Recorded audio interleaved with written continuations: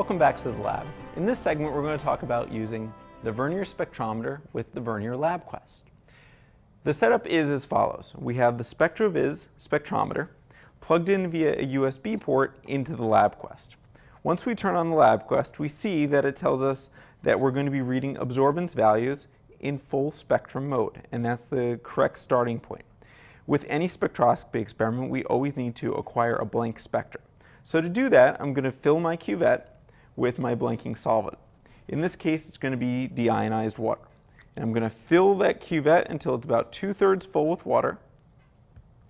Clean the sides of the cuvette with a Kim wipe, and then insert it into the spectrometer. Now the spectrometer's light path goes from here where there's the little light bulb to the sensor. So I have to make sure that the clear windows of the cuvette are facing in that direction. Okay. Back at the LabQuest, I'm now going to click the red box, or tap the red box and hit calibrate. And that calibrate is going to blank the instrument. The first thing it's going to do is ask you to warm up the spectrometer for 60 seconds. So we're going to let 60 seconds pass, and we'll let it warm up. Okay, the 60 seconds has passed and our warm-up is complete, so we're going to click Finish Calibration. When we finish the calibration, it will take a few seconds and then the OK button will be illuminated. So I'll click OK, and we now have a blank spectrum. It doesn't look like anything because we just have a blank. I'm now going to take my cuvette out and trade it for my solution that I'm going to test. So I'm going to pour my solution into my waste beaker and fill it with my test solution.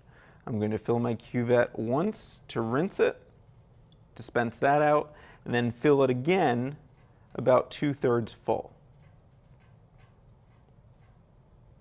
Okay. Clean off the sides of the cuvette again so the windows are clear and clean, and insert it into the spectrometer. Now this is going to require a full spectrum analysis, a full spectrum of the solution. So I see here that it says full spectrum, and I'm going to hit the play button. When I hit the play button, it'll switch to the graph screen, and I'll get a very nice absorbance spectrum of my solution. When I'm satisfied with that, I'll then hit the stop button.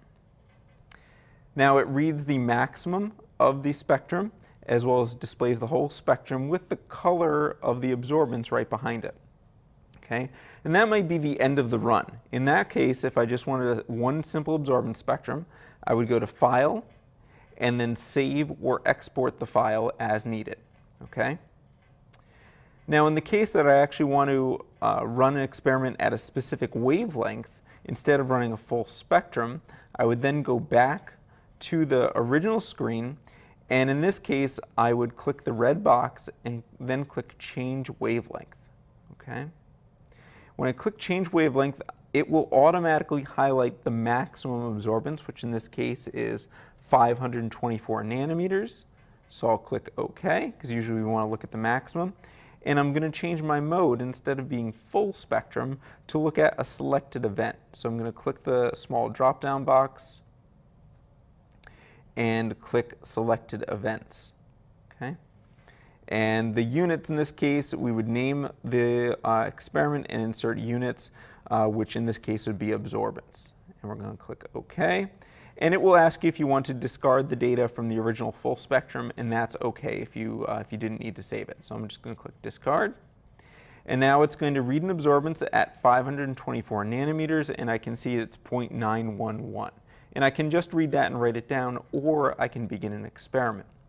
If I want to begin an experiment, I would then hit the play button, and we see the absorbance here with that little red dot, and I can click Keep at the bottom. When I click Keep, it will then keep that one point right there, and maybe I'm doing a kinetics run or some other experiment where I'm changing a concentration, so then I would have another point, and I would hit Keep again, and then so on and so forth until we stop the experiment by clicking the Stop button. Then we have our points right there. If we go to the XY table, we can see the different absorbances for the different events. Okay? So we now have two ways with which we can acquire a spectrum, either full spectrum or with selected events. When I'm done with my data and exported it as needed, I remove my cuvette from the spectrometer, pour it into the waste beaker, rinse it out. And then we come back to the spectrometer, and when all the experiments are done, we simply power down the spectrometer. So we have two nice ways which we can acquire an absorbance spectrum using the LabQuest spectrometer.